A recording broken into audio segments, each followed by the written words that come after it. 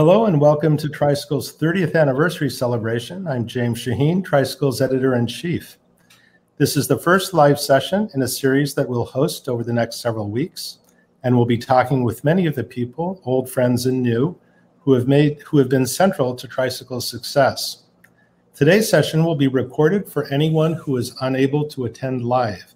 You can view any of the session recordings as well as the speaker lineup and schedule for upcoming events at the same link that you're at now. We are providing these events for free, so if you haven't already and you want to support Tricycle, please consider donating at the button below. We will have some time for a Q&A towards the end of this hour-long discussion. You can ask a question by typing it into the Ask a Question tab at the bottom of the screen. We'll get to as many questions as we can, and then Sharon Salzberg will close the hour with a short meditation. Our guests today are Sharon Salzberg, Jack Kornfield, and Joseph Goldstein. Their bios are far too long to be told in full here, but importantly, they are the founders of the Insight Meditation Society in Barre, Massachusetts, and Jack is also the co-founder of the Spirit Rock Meditation Center in Woodacre, California. Amazingly, these three have practiced, published, and taught for over the last half century. I say half century, I was going to say 50 years, but half century sounds so much better. And this year, IMS is celebrating its 45th anniversary and Spirit Rock its 35th. Is that correct, Jack? I think it's 35 years, 1986. It's something like that. Yeah. I think it's 35 years. And of course, we're celebrating our 30th. So happy anniversary to all of us. So I'm going to ask you. Do we get like an anniversary cruise or something like that? I think that would be a good idea, sort of like an IMS Spirit Rock cruise. Post-COVID anniversary cruise. I'm up for it. I'm sort of at the age where I'd take cruises. I have no problem with that. Okay, so first I'm going to ask you questions all together, and any of you can answer, and feel free to talk to each other, and then I'll ask individual questions. So many anniversaries. Any reflections on that? Sharon, you want to start? Time is the most mysterious thing imaginable. Like I can't even fathom how that can be. Joseph and I met in India at my very first retreat. That was 50 years ago. I met Jack not long after that. I think 3 years after that, when I came back to the States and we were all in Boulder, Colorado. It feels like it could have been yesterday, and also it could have been 1,000 years ago. So it's altogether very strange. What are your thoughts, Jack? Well, there's these two strange things. One is that this whole thing unfolded not to our doing. We happened to be in a place where the Dharma stream was flowing, and it carried us, and it opened all kinds of gates and doors in this country in the West, and we were able to somehow offer a little bit and be part of this unfolding that wasn't our doing. And then it's also paralleled with the very strange, even though it's obvious and taught so often by the Buddha, the very strange thing about growing old. Because there we were, quote one of Sharon's most memorable lines, doing it all without adult supervision, basically. and in an era where we were taught not to trust anyone over 30, how about people over 75? So, Joseph? Well, I concur with and have the same feeling that both Jack and Sharon expressed. But sometimes when I look back also over all these years, it's quite amazing just to see the organizational developments, that happened. Because of course, when we started, we were very enthusiastic about the Dharma, but we really had not the vaguest idea of how to run an organization. So over the years, it definitely had its ups and downs as we figured that out. And it's beautiful just to see kind of the organizations coming into their own maturity, as we learned from a lot of the mistakes and seeing what worked and what didn't work. So to see that maturation, has been really gratifying.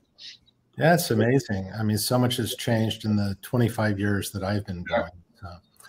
So what would you say has changed most? I'll start in the same order. Sharon? Well, I mean, I think that, as I often recount, when I came back from India in 1974, and for that whole period, if I was at a party or some social situation, remember those? And I was introduced as a meditation teacher, or people would say, "What do you do?" Which is what we say. I'd say, "I'm a meditation teacher." They would kind of go, "Oh, that's like weird or esoteric," or every once in a while somebody would say to me, "Did you meet the Beatles when you were over there?" And I'd say, "Well, no, sadly they went when I was in high school, plus it's a different lineage." And now, or just before the pandemic, if I were in a situation like that and introduced, most likely the response would be, "I'm so stressed out, I could use some of that." And so I think just the greater understanding of the kind of not, the lack of a need to join a belief system or become something and really make an experiment with your own awareness. It's so much more widespread. And I think the science and the research has made a big difference in that way. So Jack, what's changed most? Well, first, I want to piggyback on something that Sharon and Joseph pointed to previously, that the way things unfolded, it wasn't just that we were there when this Dharma stream was carrying us and others, but also that this is a good medicine and that the culture really has needed it. Whether you talk about stress, as Sharon said, at a party, on the kind of very simplistic way, can you help with that? But people have had this sense, and certainly in my generation from the 1960s, that things were not right in the values of the culture when it became as speedy and materialistic, and the levels of injustice and various other things like that. And the medicine of the Dharma, of compassion, of interdependence, of understanding of the possibility of freedom, these are things that we've needed so much, because most of the problems in the world come from human beings, continuing war and racism and tribalism and climate change. And those need to be changed in the human heart. And so do, for our well-being individually and collectively. So this medicine, somehow, this understanding was really needed in the culture, or called into the culture. And we became part of that. At first, it was esoteric, as Sharon says. People didn't know, like, that's really weird. And now there's a common understanding that we need this. And as she said, also, all the neuroscience of these last years has made it very accessible to people to feel they don't have to join a religion or a cult, but that it's actually about changing their own heart. Thank you, Jack. Joseph? Well, when I think back, especially over these maybe last 10 years, one of the biggest changes, and it's been a change both organizationally and for many of us personally and profoundly, is just the engagement with really trying to understand diversity and equity and inclusion as an organization, as part of the teachings. And I know for myself, just myself personally, there was just so much to learn, and when we started just the work in training and trying to explore and understand the problem, I was amazed and a little shocked at how clueless I was, over all these years growing up in this culture. But the work we've done now for about 10 years and culminating both at Spirit Rock and IMS just this year is the completion of 2 of the teacher training programs, really focusing on training new teachers of color. And so that whole issue it's brought a tremendous energy, and in a really powerful way to this whole area. and it's been hugely eye-opening, heart-opening, and rewarding. To see this, and we're still in the process of continuing it, but that really for me has been a huge change from when we began. Yeah, I understand Spirit Rock just graduated a group of teacher trainees, and that IMS will in May. Is that right? Yeah. That is a huge change. So a lot of people are asking me this question. They're asking how the retreat centers are weathering the pandemic. I sit more probably, but that's one thing. How about the retreat centers where we typically gather to sit? Sharon, you want to start? Yeah, well, everything is closed right now. I mean, I get notices, by email about the slow reopenings of various centers around. I think IMS, we closed, I think, March 10th or thereabouts, maybe March 15th last year. And we look forward to reopening as well. I think one of the really interesting things was going up online very quickly, offering different programs. I think the first was Joseph and I teaching together, and it's still continuing. It's like as I read this chat right now, I see people signing in from all over the world, which is like so gratifying, and I think such a testament to Tricycle's influence. And it's been the same in teaching online. I'm an inveterate chat reader, and thank you for the compliment of my cup, by the way. Whoever wrote that, I can describe my cup a little later.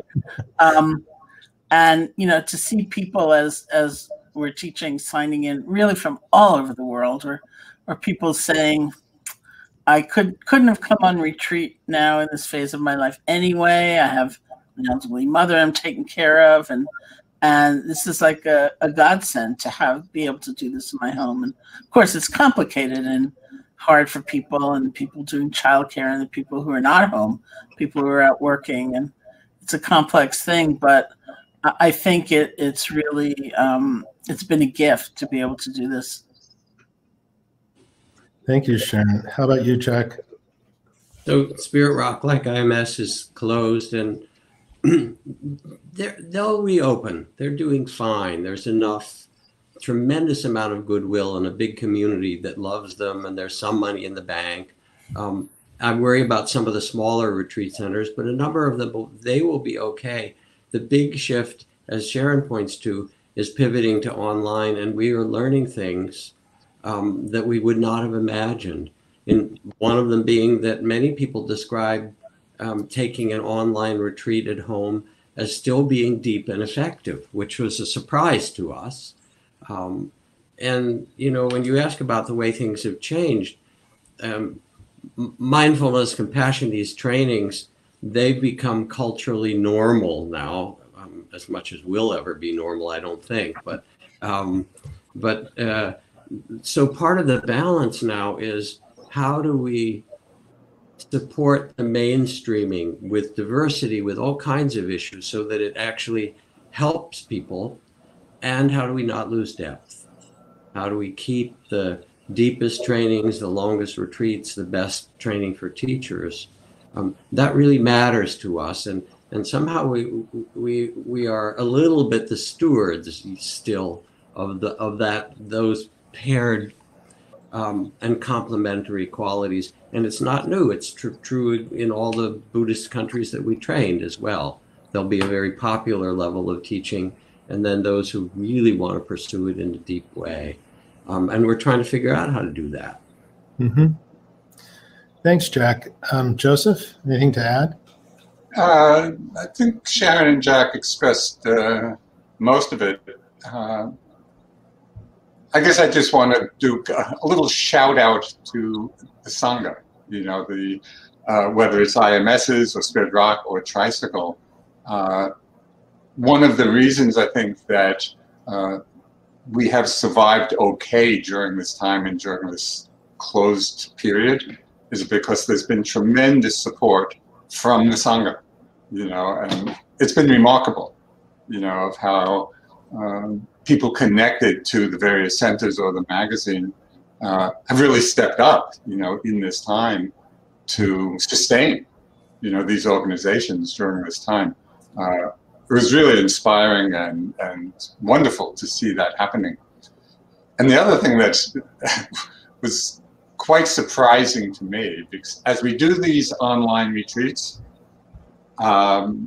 each setup is differently, but the way we do it here, basically, I'm speaking to the back of an iPad.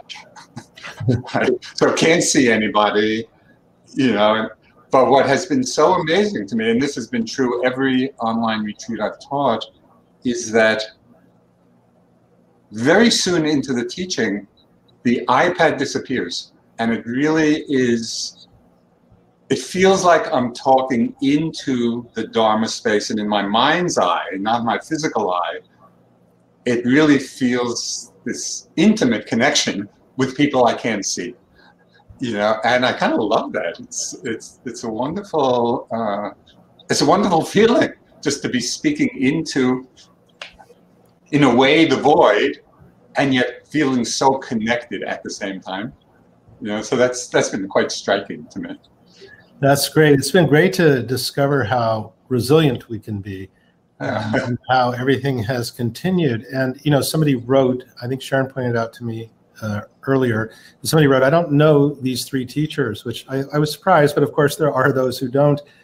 So I just wanted to say, if you're interested in knowing more about Spirit Rock and IMS, you can go to dharma.org for IMS and spiritrock.org for Spirit Rock. And there are plenty of offerings there, and you can offer your support there as well. I'm going to go to individual questions now, and I'll start once again with Sharon.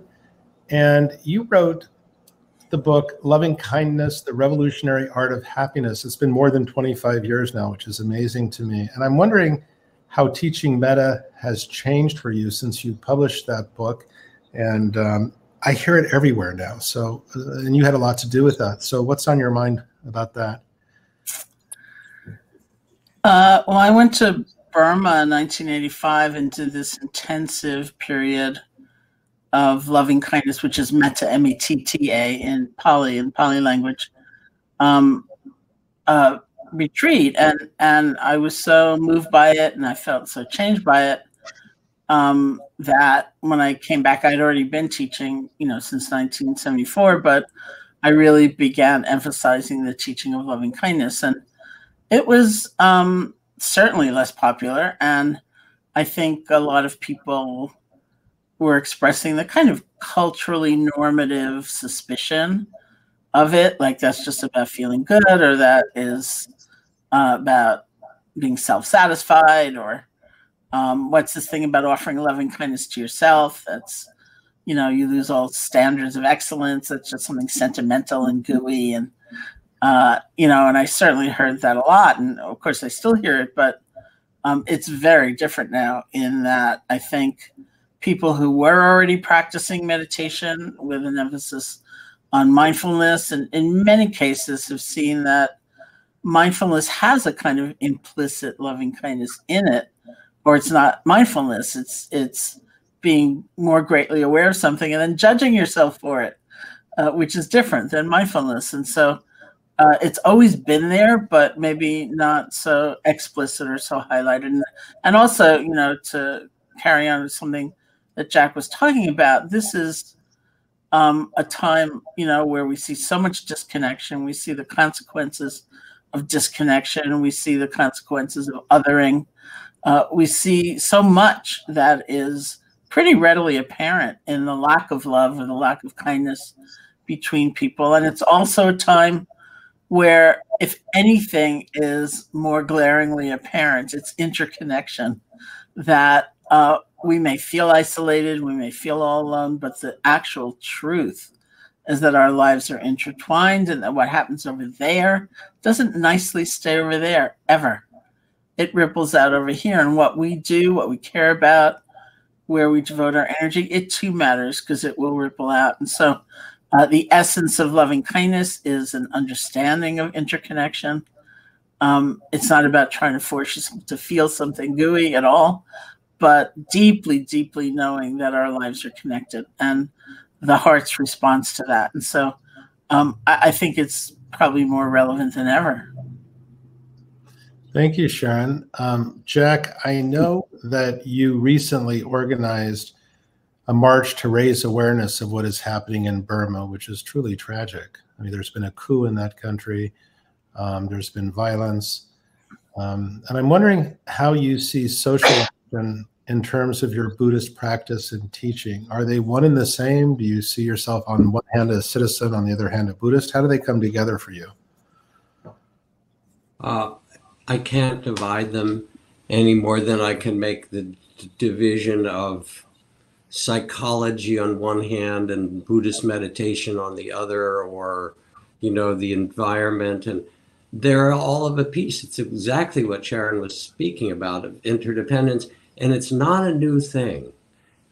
There are instances going all the way back to the original Pali text where the Buddha stood in the way of opposing armies to try to get them to stop going into conflict. There was a very well-known and important focus on bringing absolute respect and equality among people, irrespective of birth or caste or race and so forth, which was completely different than the way Indian society was organized. So it's been there in the DNA of the Dharma from the beginning, because it's an expression of interdependence and compassion. And it gets emphasized by different teachers in different ways. For me, I can't divide them any more than when Joseph talks about all of us learning more about diversity and inclusion and equity. It is the Dharma, because the Dharma is the teaching of love, as Sharon talked about, from interconnection and respect, and that is a place of liberation. So it's a place. So the march on the Golden Gate Bridge, I was talking to friends in Burma, and the situation is terrible. And it continues to be so, although there's a little sense that the world is not just standing by and letting it happen. There are at least some movements of sanctions that it's not okay for a huge army to start killing its own people just for economic power, pretty much. And so I started to get all these images, and then I asked, well, what can we do to people who are hiding in Burma? And they said, let us know that you're with us. So, all right, let's do a big march on the Golden Gate Bridge and send the images back to Burma so that they know that, and I know it's true for Sharon and Joseph and all of us who love and respect what we've learned and what the treasures that's been so generously given from countries like Burma and Thailand, that we're with you. And I'm thinking about, do we do more marches? I'm involved in other projects to try to help, because it's tremendous suffering, and it feels important to respond. Yeah, in the upcoming issue of Tricycle, a Burmese artist presents a portfolio, and just getting that interview was nearly impossible. It was from someone in Burma. I mean, the situation is dire. I understand. And thank you for your work. That's fantastic. Joseph, I just wanted to ask you again about your book, Mindfulness. It was published a while ago, but it's a pretty comprehensive guide. You'll object completely, but I kind of look to it like the Visuddhimagga or something like that. So I still refer to it often, and I wonder what inspired it. What did you feel was so at stake that you actually put together this pretty significant work? Could you say something about that?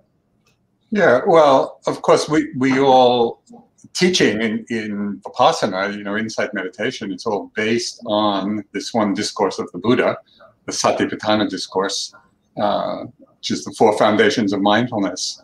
So we had been teaching based on that sutta for years.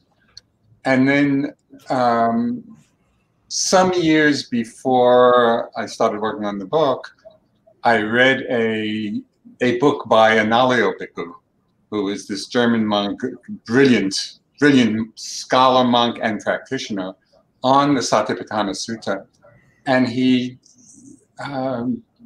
in some way, he brought it even more to life for me, because he went through it in some detail. And so his book inspired me to go back and really look at that sutta line by line, and seeing what it says. And out of that, I started giving this long series of talks at the Forest Refuge, our long-term meditation center. So over a 4-year period, I gave about, I think it was about 47, 48 lectures going through this Satipatthana Sutta. And I was learning so much by doing that. So just as an example of, how sometimes diving deep into something that you may be using, but never really exploring fully. So this is just one tiny little example. I was talking about the dependent origination and the links, and came to the link of contact. And I thought, how am I going to give a talk on contact? It seemed dry, boring, and not much to say about it. As I went into it, and did a little study and exploring and reflecting, I ended up giving 3-hour-long lectures on contact. So just that's the kind of energy and enthusiasm, that developed from digging deeper into this core text. And I just want to make one other point, which is connecting this question to your last one, to Jack. And it's something that I've just been reflecting on and giving a couple of talks more recently.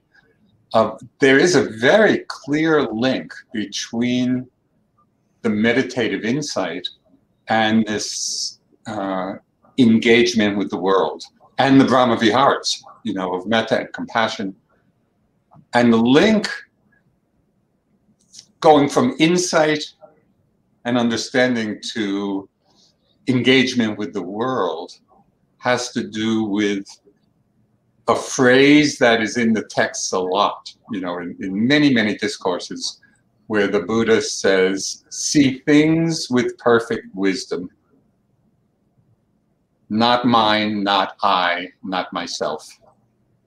See everything with perfect wisdom, not mine, not I, not myself.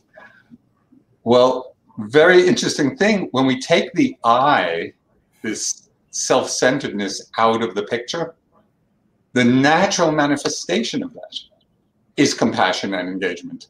It's like it's the I that is getting in the way, the mind that's getting in the way, because we try to protect it and defend it and do all kinds of things. And so our insight practice, as we loosen the grip of I, me, mine, then there's just a natural flowing and engagement in the ways that Sharon and Jack just talked about. Thank you. I was going to ask you more specifically about liberation, but I think you sort of covered it there. Or? Yeah, no, I, me, mine. That's it. Exactly. I know you just came out of a 3-month retreat, and I attended the retreat, and I really loved that talk. And I was just listening to a talk of Jack's as well. But last time I interviewed you was 17 years ago, and I didn't wear glasses, as I was saying when we were all together in the green room. So a lot has changed. Turns out I aged too. But I'm wondering, just a little bit of a walk down memory lane. I'm wondering, I always love hearing the story of how you guys started. Was it at Naropa? I mean, you were all living in Joseph's apartment. Sharon, what was that story about everybody crowded? Joseph's the only one with a job or something? Well, Jack had his own apartment. Oh, good for you, Jack. Joseph can talk about how he ended up at Naropa. It was at Naropa that we kind of planted some seeds, and it was at Naropa that I met Jack. And, it was the inaugural summer of Naropa Institute, and Jack was teaching a class. Joseph was Ramdas's TA, his teaching assistant, teaching the meditation section of his mega class.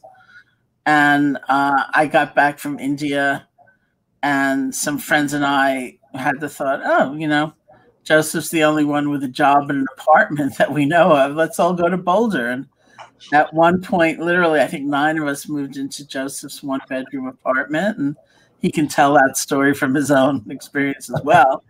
And anybody who knows Joseph knows he's an extremely meticulous person. I think it was not the easiest thing in the world, but it was there that it kind of all got, I don't know, there was the synergy. It was all of us being together. It was, and some other friends as well.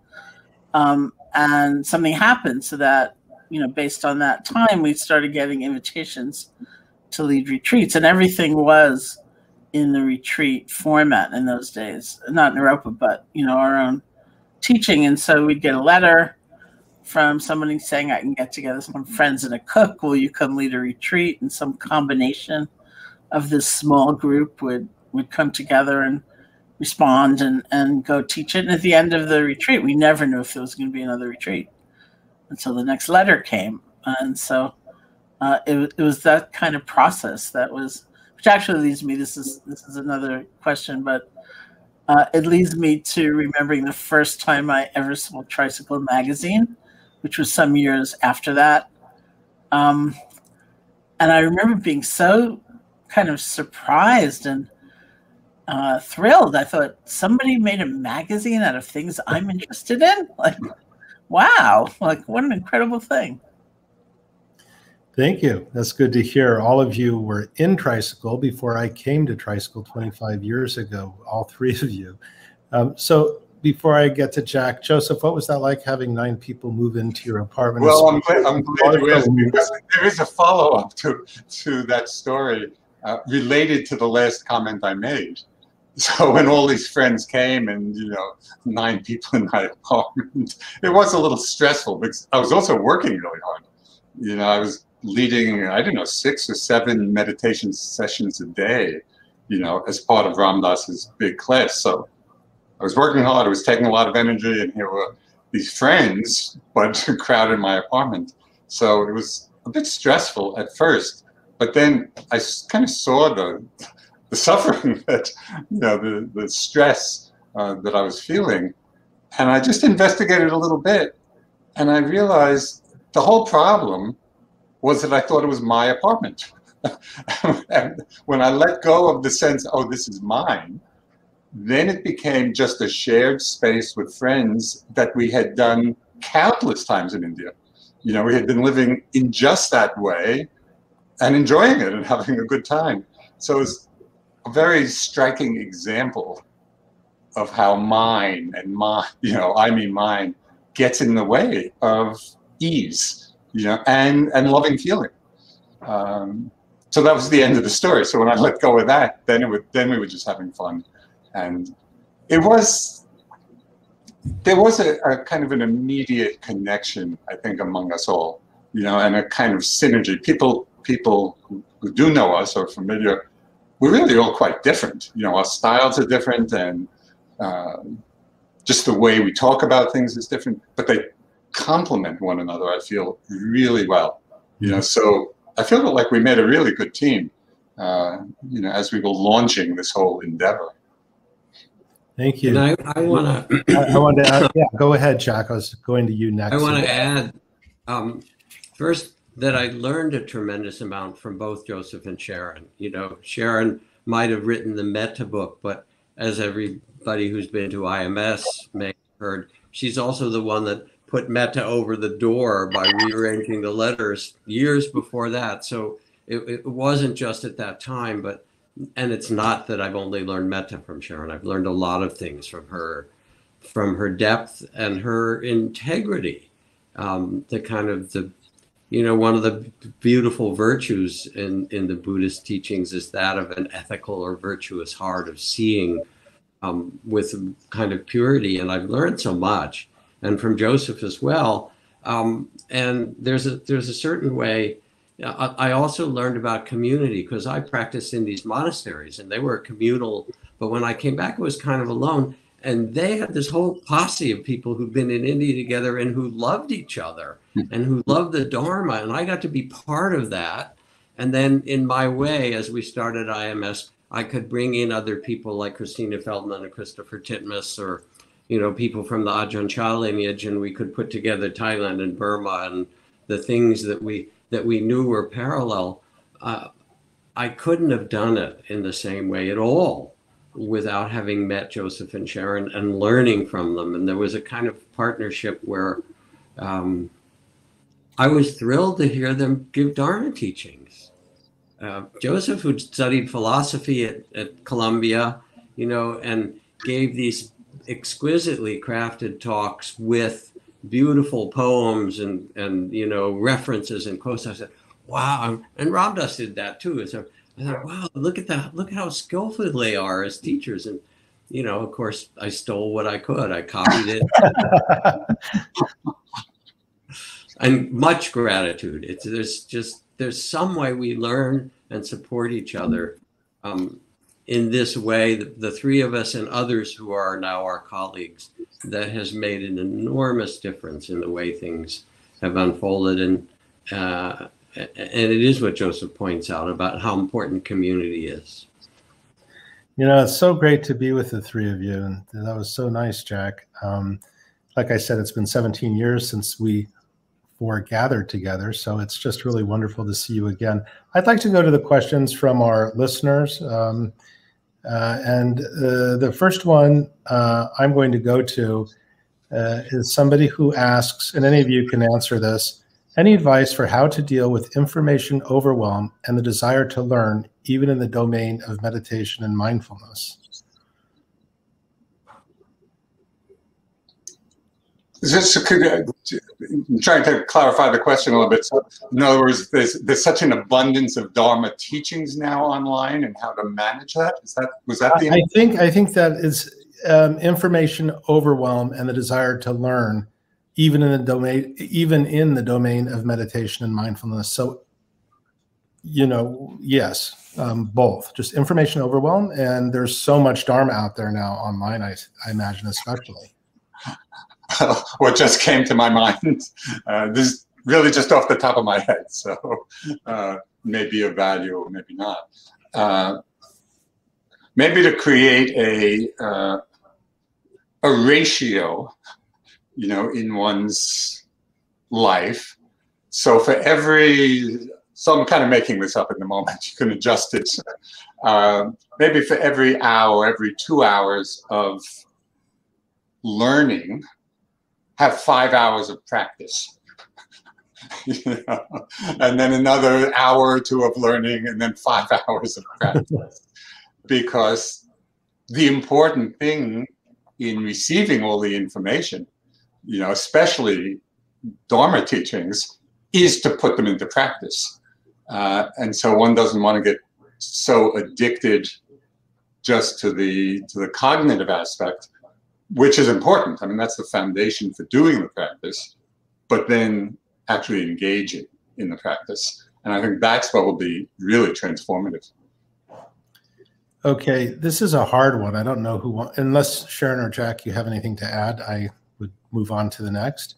This is a hard one, I think. Deirdre asks, what is the most important piece of wisdom you have heard and or learned over time? Maybe it's easy, I don't know. Jack? It's, you know, the most important thing I would say is that suffering isn't the end of the story.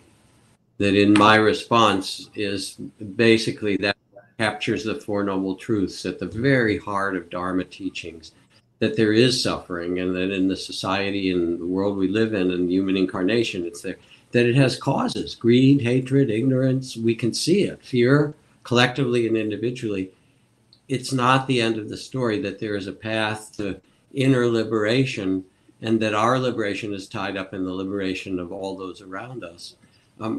And the fact, as Joseph emphasized so much, practice, I think the reason that these mindfulness, compassion, all the things that we talk about have spread is because they offer practices that actually transform the heart and the mind. So that's it. Suffering isn't the end of the story. Great. Joy, freedom, beauty, liberation. Thank you, Jack. So Scott asks, what advice would you give to someone in their early 30s about spiritual life and practice? Sharon, do you want to try that one? Yeah, way back when. I think there are different elements. You know, there's the element that's completely timeless, and it's not going to be pegged to, you know, the phase of life one is in. But and then there's just the reality of you know, having a career or a family or having a broader sense of spirituality than just being on retreat. And, you know, that's also really pertinent. But I mean, something I really did a lot myself, as, you know, many people have heard me talk about, in the beginning of the pandemic, especially, was I had written a book, ironically enough, completely before the pandemic, turned it in. And then the publication of it was delayed. And so that gave me a little period in which I had the chance to write a foreword, you know, or a preface for it. So I kept asking myself the question, like, what's still true? Like, what's essentially true, despite disruption and chaos and upheaval and anxiety and grief and everything I and the people I knew were going through, and what's still true? And that made me reflect on the Sanskrit word dharma, which is often translated as the Buddha's teaching or the truth of things or the nature of things. And my understanding is that another translation of it is that which supports us, that which sustains us, that which upholds us. It's what we can count on, what we can rely on. And I think at any age, that's like an essential question to be asking oneself, because that helps reorient our priorities and our sense of what we really care about and going for what we really care about. So I think that's a pretty useful exercise. Oh, thank you, Sharon. It's a wonderful answer.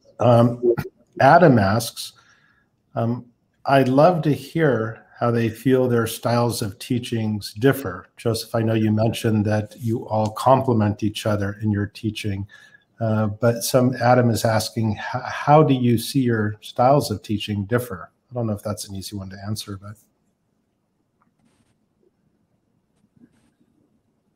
Jack, what do you say? Well, I'll say one thing. You know, it was like I remember reading manuscripts of each of their books before, you know, they were finally edited or whatever. And I saw that Joseph spoke in complete paragraphs.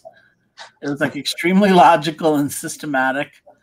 And Jack and I are, I think, much more similar to one another than to Joseph in presentation, in that if I read what Jack had written in this manuscript, and often it was taken from transcripts, you know, in those days, and it was more about like kind of an energetic exchange. It was about connection. It was about storytelling, and that might involve, as an effective public speaker, that might involve a lot of repetition, which doesn't look right on the page. You think, well, you just said that, you know? And so you can see a lot of differences in approach. Mm-hmm. I agree with Joseph that you really do complement each other. Joseph, to me, it's a delicate question. Joseph, to me, represents the beauty of emptiness, and in all. See, Joseph, you are beautiful, and that's and Sharon represents the beauty of love, and I'm trying to figure it all out. Something like that. I'm telling stories about it. Maybe Jack, I think you represent the energy of creativity. You know, so I remember going back to the early years. I don't know if you remember when they were trying to test meditators with the Rorschach test, you know, the ink blots, which I think is now not in favor anymore psychologically. But so in those days they would they tested the three of us and others, these Rorschach tests. And most of us, we would see an ink blot and we would have, maybe five interpretations of what it looked like. They had a stopjack, after 100 or so. Okay, Jack, let's move on to the next one. Because it's just that creative part of your mind, which, is really quite wonderful. I want to add something it's a non sequitur, but it's something I want to get in before you do the next question. And that is really an homage and an honoring. First of all, we had amazing teachers. My teacher, Ajahn Chah, your teachers, Maninder and Goenka and Deepama, and then later generations that have come. So we had teachers who were the most celebrated masters of their time in those cultures in many ways, at least by the time. So we were enormously fortunate to have that. And then we had somewhere in the range of teacher, colleague, people like Ram Dass, who was really important in our lives. And yesterday was Ram Dass's birthday, if I'm remembering correctly. Thank you. Because his vision of carrying Dharma, and he became more and more a master of love more than anything. But also such skillful teaching means and such support for practice that too affected all of us. It was a big part of what brought us together in some way and how we collectively grew. And I just want to honor the lineages that we share. It's very, very true. And Jack, this is gonna sound really strange, but do you remember, speaking of your creativity, was it a Nasruddin story about somebody ending up in jail? Anyway, there was one time here when you told it, but you changed the ending. Yeah. Which was a riot because everyone there had heard it like 50,000 times already. And you just thought, I'm gonna switch characters and change the ending. And no shame. Like, all right, it was very funny actually. Creative. Well, and Trudy once in a while gives me a hard time. She said, "Are you going to tell that same story over again?" and I'll say, it's like my grandson Desmond, who's 2.5 years old.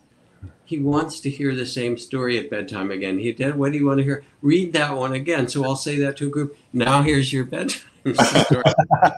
But the Buddha also told there were certain stories that are so central to our awakening, if you will, to that possibility, that they actually become really important to tell in our own way.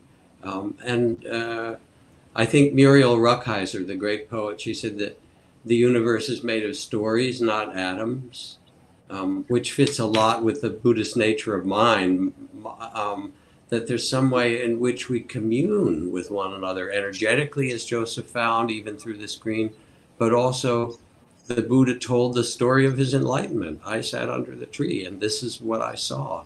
And people say, oh, I want to enter this story. This is a story that touches me and that we can live inside, something like that. That's really nice. It's great to hear you talking to each other. I was wondering how that would happen. Just related to something, Jack, you just said about the extraordinary experience that all of you had with such amazing teachers. And that is something very special and that many of us are aware of. So Tyler asks, I find myself feeling gently envious of the cross-cultural living experience you all had in developing yourselves and bringing the Dharma back to the West. What do you think is the 21st century version of that for those of us who dream of a similar immersive cross-cultural experience that goes beyond daily practices and occasional day-long retreats? Well, there's a 3-month retreat, but go ahead. What a beautiful question to start with. I don't have a quick answer to it, but I just want to note that the places that we practiced are still there. Yeah. And that the one thing that's true is that for someone who wants to have that adventure, you can go to India or to Burma or to Thailand and find places to practice and live in a Buddhist culture. And they've changed a lot in 50 years. It's not the same as it was, but it's a remarkable thing to be in a culture where the Dharma is kind of the ground of how everything is organized, and people know it and support it. And so there is that. That's one possibility. But there's something deep in the question that maybe the others can speak to. How else in this time? Yeah, well, I wouldn't go to Burma right now, but yeah, for the foreseeable future. But I think there are a couple of things. One is that those teachers are, that we were completely blessed to have contact with, are actually at least somewhat available through books, through recordings. There's an entity known as Dharma Seed, which has recordings of many of the talks given at IMS or around the country. And I was looking at their catalog because I was trying to find actually a particular talk and by Joseph actually, and then I saw, wow, my teacher Deepama is there. She's the woman who told me to teach, and she's there because she visited IMS. And there's so much that's available. There's so much that's available actually through Tricycle, of some of the great teachers that we got the chance to study with. And then also there are elements of the cultures, as Jack is saying, that you can experience to some extent here. Like one of the kind of nice Burmese cultural aspects is that on your birthday, the idea is that you celebrate not by getting gifts, but by giving gifts. And so people would often go to the monastery and they'd offer food to as many meditators as they could afford to feed. And, the year I turned 50, which was some time ago, I went to Brooklyn to a Burmese monastery so I could offer food to the monks. And I met these incredible monks who had been very strong in the democracy movement in Burma, who had been in prison, who'd finally left and had a monastery in Brooklyn. So there are elements of that kind of culture of generosity, of care, of respect that you can find here that are wonderful to connect to. Joseph, do you have anything? I think Jack and Sharon captured it. Okay, so we're going to wrap up pretty soon. So I guess this question can have a rather short answer, but we're in lockdown. Of course, people cannot travel right now, but they can go online to dharma.org or spiritrock.org or tricycle.org. And there are a lot of different teachers from different traditions who pass through Tricycle, and certainly diverse teachers who go through both Spirit Rock and IMS. Since we're in lockdown, do you have any advice on how to find a Buddhist teacher? I feel that studying and practicing on my own is too lonely and doesn't take me out of my mind. That's from Saffron, and we have maybe 90 seconds. I think that I would just look at or explore the Dharma talks of different teachers, which are readily available, whether it's in Dharma Seed or in other places online. And then when you find the teacher that you really resonate with, from their talks, then you could pursue trying to make a connection, see where they're teaching, perhaps, join in retreats they're offering, whether online or in person. But there's a big opportunity to kind of survey the field beforehand to see where your heart is pulled in terms of being with a particular teacher. Mm-hmm. And I want to speak to the prior question, because underneath that, could we still go and have the experiences you and Sharon and Joseph had, that there's a longing for a deep initiation into Dharma and to the path of liberation. And I just want to say it is here for you. If you look and you're genuine about it, liberation is possible, and that maybe you'll do a 3-month retreat at IMS or 2-month at Spirit Rock as a warm-up for a lifetime of practice. But these possibilities are here, and they really change you with your good interest and intention. It's still all here. Well, thank you all. So before Sharon takes us out with a brief meditation, I'd like to thank you again for joining us today. And thank you everyone for being a part of the discussion. And happy anniversary to IMS, to Spirit Rock, and to Tricycle. So Sharon, I'm turning it over to you. Okay, great. I'll start with my mug, which says banging your head against the wall is never fun. People have been really kindly in these pandemic times sending me mugs with things I often say on them. And apparently this is something I often say. So I have a really interesting collection. Another mug I have says, truly, don't worry about it, because that's the meditation instruction I often impart. So just in these last few minutes, maybe we could sit together quietly. If you like, you can close your eyes. Bring your attention, say, to the feeling of your breath, something that's already happening that you can access easily, and rest. Just rest your attention on that object, let's say the breath, wherever you feel the breath most distinctly, the nostrils, the chest, or the abdomen. Just rest. You don't have to do anything or change anything.